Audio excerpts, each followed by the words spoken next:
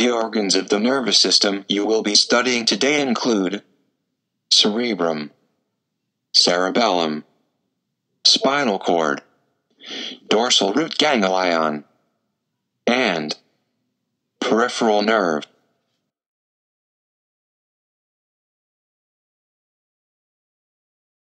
The cerebrum is divided into two layers, the superficial cortex and the deeper medulla. Medulla, however, is not seen in this particular slide.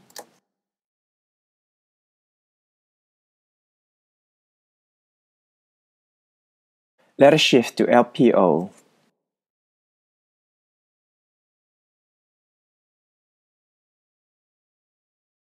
The cerebral cortex is made up of 6 sublayers. However, under HE stain, only 3 of the 6 sublayers are visible.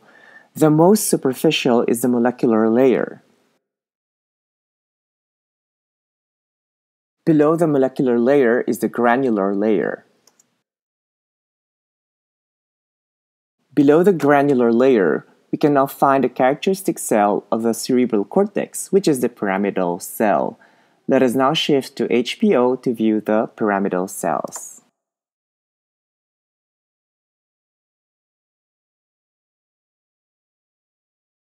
The characteristic neuron of the gray matter of the cerebral cortex is the pyramidal cell, which is named for its triangular cell body. These cells feature a thick branching dendrite that extends towards the surface of the cortex.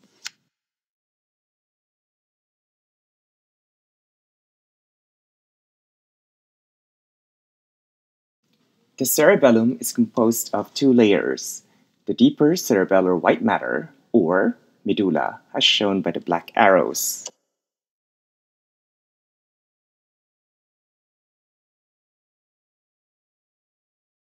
Superficial to the medulla is the cortex, as shown by the arrows.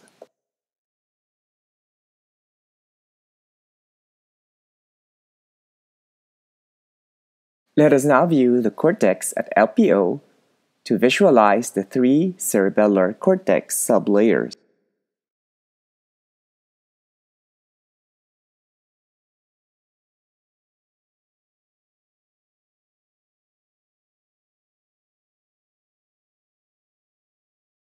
The cortex is made up of 3 sublayers. The most superficial is molecular layer.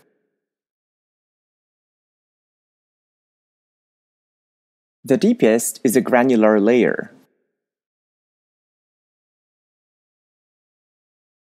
Sandwiched between these 2 sublayers is the Purkinje cell layer.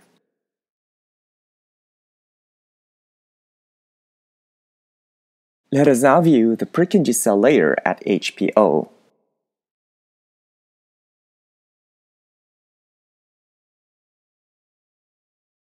The characteristic neuron of the cerebellum is the Purkinje cell. These are very large neurons, most notable for their tree-like branching dendrites. They form a single central layer in the cerebellar cortex. This sublayer is sandwiched between the deeper granular layer and the more superficial molecular layer.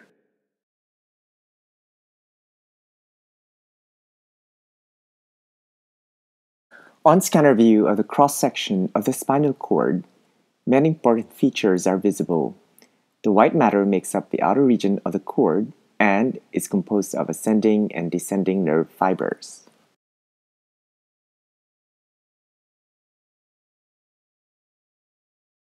The gray matter is located in the center of the cord and is easily identified by its butterfly shape. The gray matter contains cell bodies, which we shall view at HPO.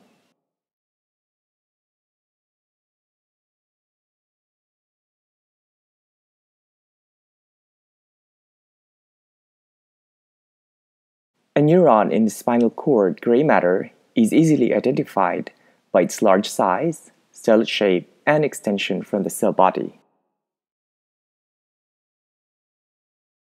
The nucleolus within the nucleus is also very prominent, thus the descriptive term fish eye or owl's eye nucleus. Oligodendrocytes are identified by their dark staining small nuclei. Oligodendrocytes are derived from the ectoderm and are the myelinating cells of the central nervous system.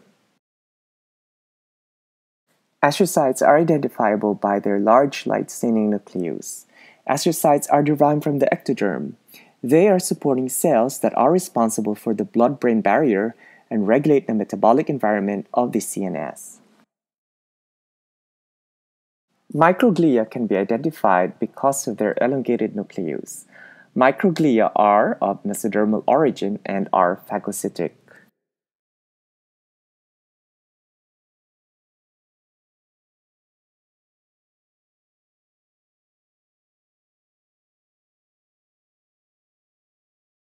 The central canal lies in the center of the cord and contains CSF.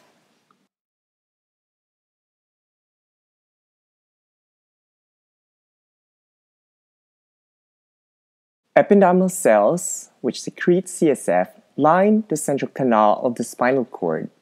These cells are cuboidal to columnar in shape and have cilia or microvilli on their surfaces to help circulate and absorb CSF.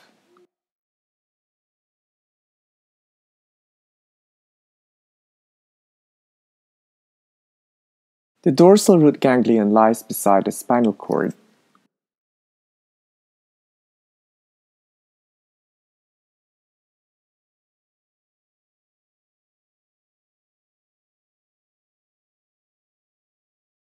The dorsal root ganglion contains the cell bodies of sensory neurons. These neurons are pseudo-unipolar.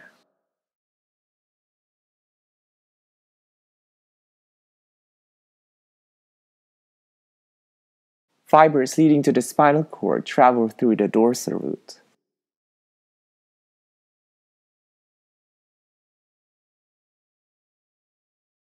Let us now view the ganglion cell at HPO.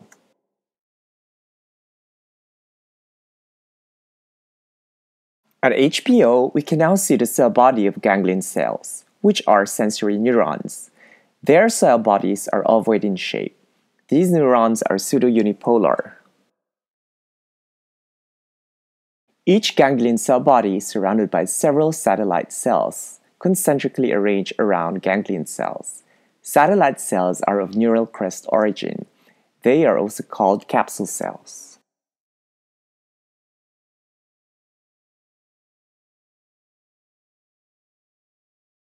The scanner view of the nerve allows you to visualize the different layers of connective tissue that comprise a nerve bundle.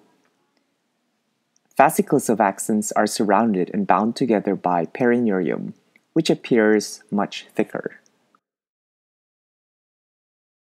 Finally, an outer sheath of epineurium surrounds the entire trunk.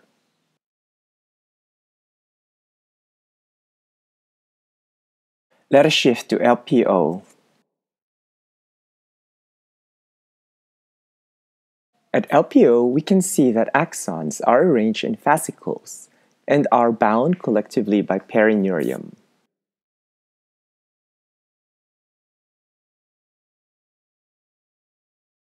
Let us shift to HPO.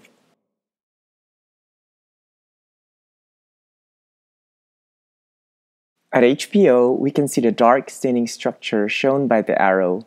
This is the individual axon.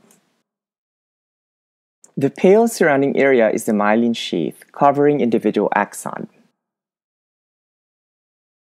Each axon is then ensheathed in a layer of endoneurium.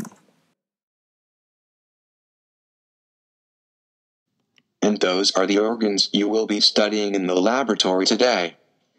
This video serves only as a guide, and you must study the actual slides on your own.